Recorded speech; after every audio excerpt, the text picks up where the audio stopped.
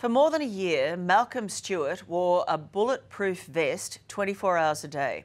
He wasn't a soldier or policeman. He was a mechanic, afraid of his wife, with very good reason. Malcolm, when am I unhappy? When the work isn't done. It's unforgivable what she's done to me. Unforgivable. I go ballistic when the work isn't done. And she said, and I'm going to cut your throat. How much do you have to hate your husband to conspire to kill him? I was terrified. It's a nightmare. It's like a blur. Do you have any sympathy for what Malcolm's been through? I had to wear this bulletproof vest 24/7. I never took it off. I've been flying for 26 years. This is Teresa Dalton as the polite, well-spoken air hostess. It was exceedingly threatening, yes. Well, they got Which that. of course gave us more courage That to didn't frighten persist. you. But this is the other side of her, Let's have a shower. Let's go freshen up. the deranged side that Malcolm Stewart lived with for 25 years. That's what we'll do. We'll cut out shapes. It must have been like you were almost married to two different people. Absolutely. I was, and I was scared. Tonight, for the first time, Malcolm Stewart can tell his story about the air hostess who hired a hitman to have him killed. And she'll go to any extreme for greed, even take someone's life.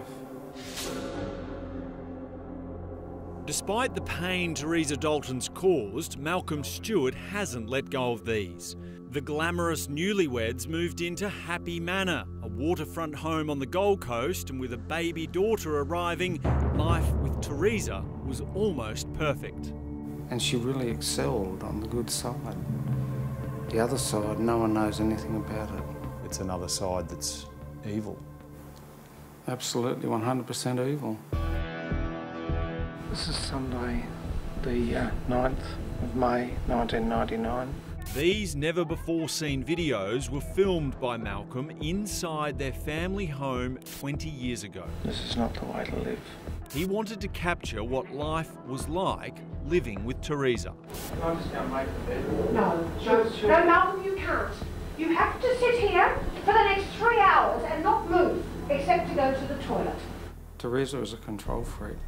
I wouldn't have done that, but anyway, you've done it. Controlling was one thing. Her outbursts was something else. All right, then let's cut out some shapes. We'll cut out shapes. That's what we'll do. We'll cut out shapes.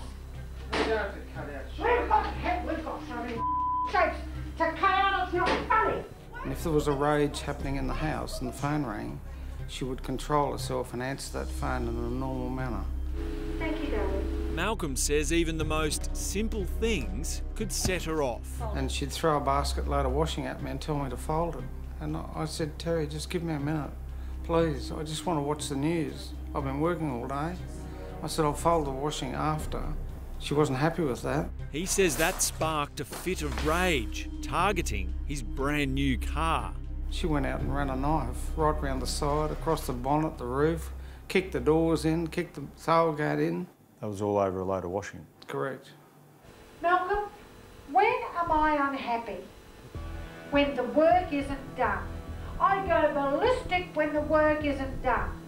My life is a misery when the work isn't done. Life with Teresa was volatile. Malcolm says he never knew what to expect next. And all of a sudden she started slamming the oven door and slammed it probably 30 times.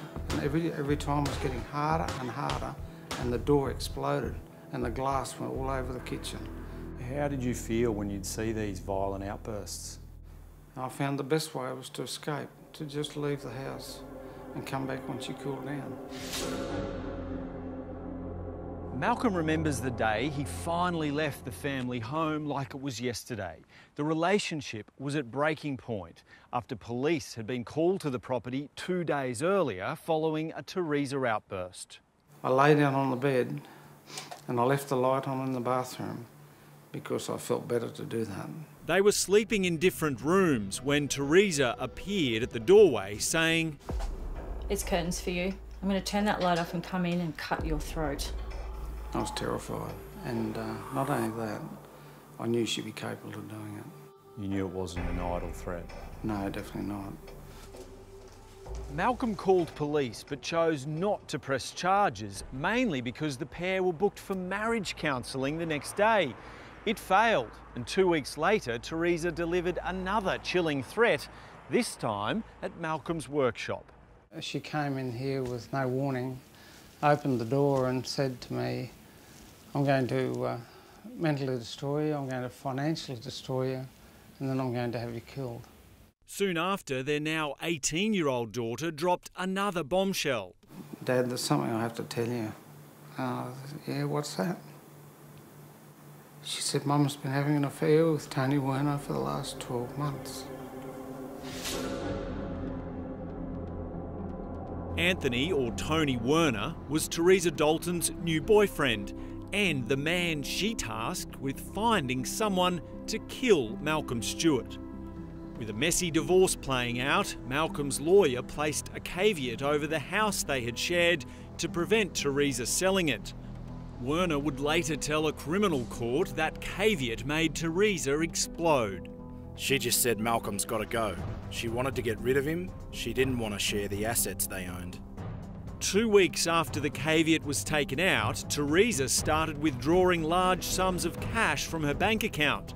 5 transactions of $9,000 each over 8 days. All up 45 grand. Now Werner just needed to find a hitman, and he found Matthew Neils. Neils agreed to kill Malcolm Stewart for $20,000 up front and another 20 grand after it was done. Teresa counted out the money on her bed wearing gloves, placed it in a silver party bag and handed it to Anthony Werner to give to Neils. It turned out Matthew Neils was a thief, not a hitman. He took the 20 grand and instead of murdering Malcolm, he rang him with this dire warning. He said, I just thought I'd ring you and let you know that Anthony Werner is going to kill you. I'm just ringing to warn you, get the hell out of where you are because you're going to die.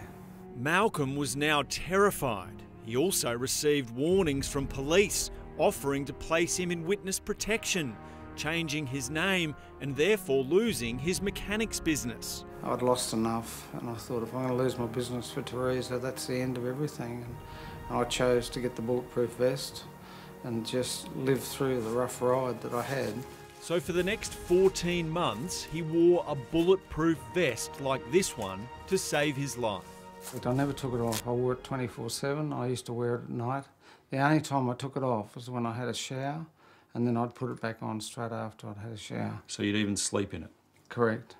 Malcolm started noticing strange cars sitting outside his workshop, following him when he left. I had eyes in the back of my head every day.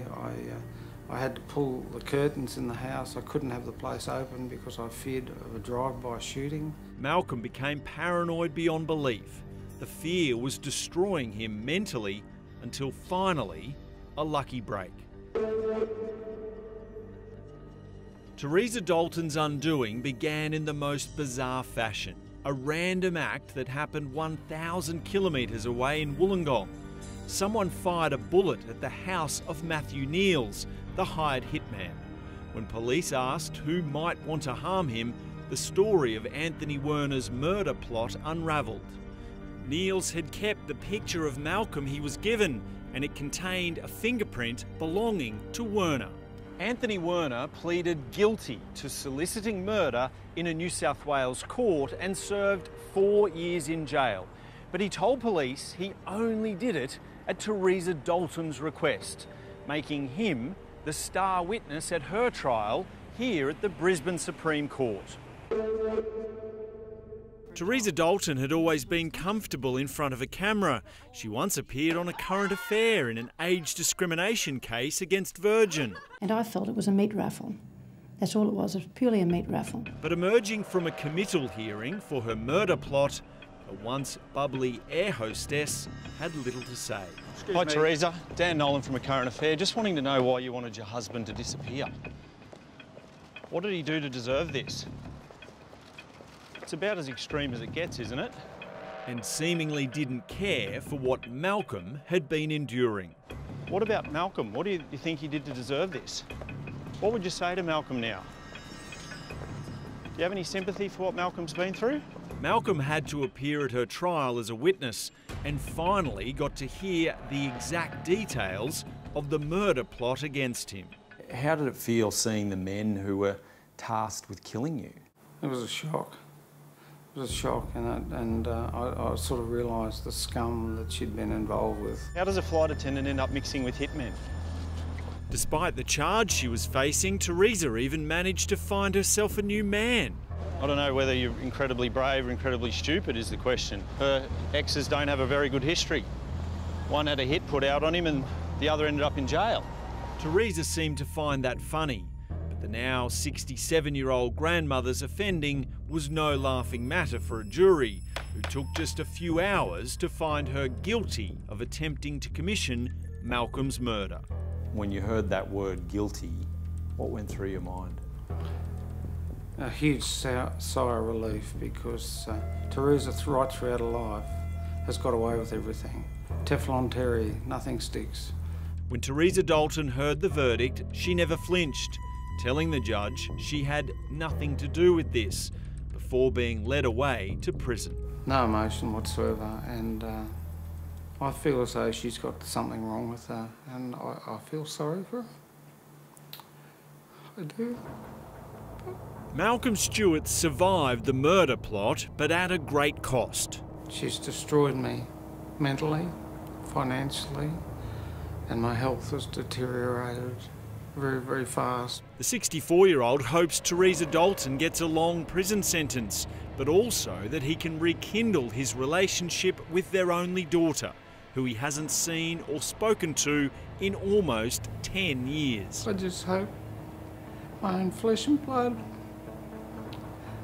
maybe we can talk again one day before I die. Malcolm is safe from Teresa Dalton, but now has kidney failure. Teresa will be sentenced in April.